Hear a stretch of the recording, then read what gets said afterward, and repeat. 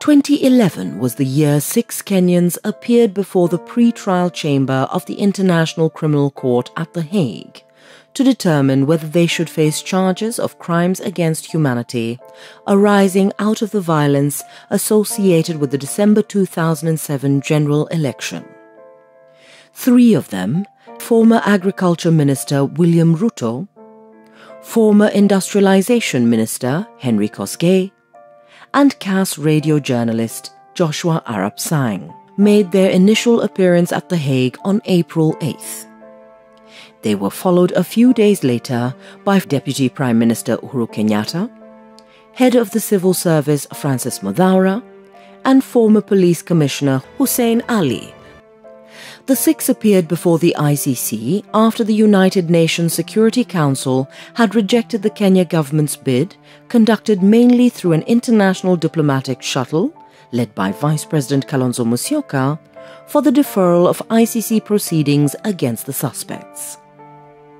At the hearings, ICC Chief Prosecutor Luis Moreno Ocampo charged that the 6 suspects were the masterminds behind the wave of post-election violence that left more than 1,000 Kenyans dead and more than 500,000 homeless, charges which all 6 Kenyans denied.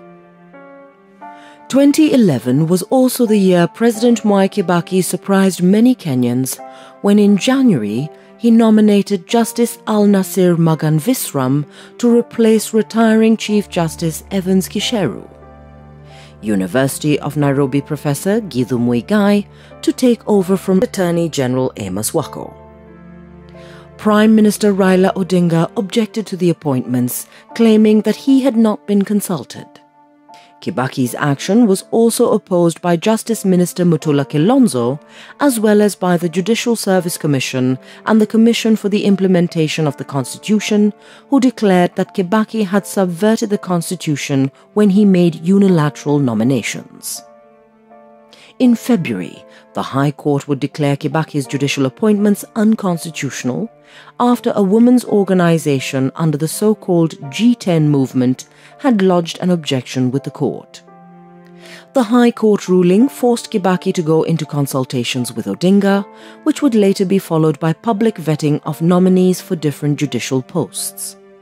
The process ultimately ended with the appointment of Willie Mutunga as Chief Justice, Nancy Barasa as his deputy, Githu Muigai as Attorney General, and Keraiko Tobiko as Director of Public Prosecutions.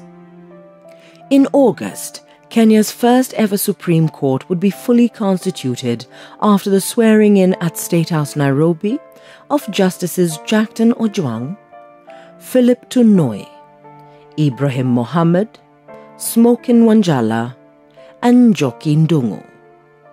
Also arising from agreement between the President and the Prime Minister were the appointments of new military personnel. General Julius Waweru Karangi became Chief of the Kenya Defence Forces, replacing General Jeremiah Kianga. Lieutenant General John Kasaon became the new Kenya Army Commander. General Jeff Otieno, the new Air Force Commander, and Major General Ngewa Mokala, the new Navy Commander. On the political front, 2011 saw Raila Odinga force out of the Grand Coalition government a number of leaders from his Orange Democratic Movement who had been in opposition to him for more than 2 years. In a mini reshuffle, Odinga dropped suspended Higher Education Minister William Ruto, East African Community Minister Helen Sambili, and Assistant Livestock Minister Aden Duale from his side of the coalition government. In sports, 2011 was the year Emmanuel Mutai set the world record for the men's marathon in London with a time of 2 hours, 4 minutes and 40 seconds, while Mary Keitany won the women's race at the same venue. Geoffrey Mutai won the New York and the Boston men's marathons.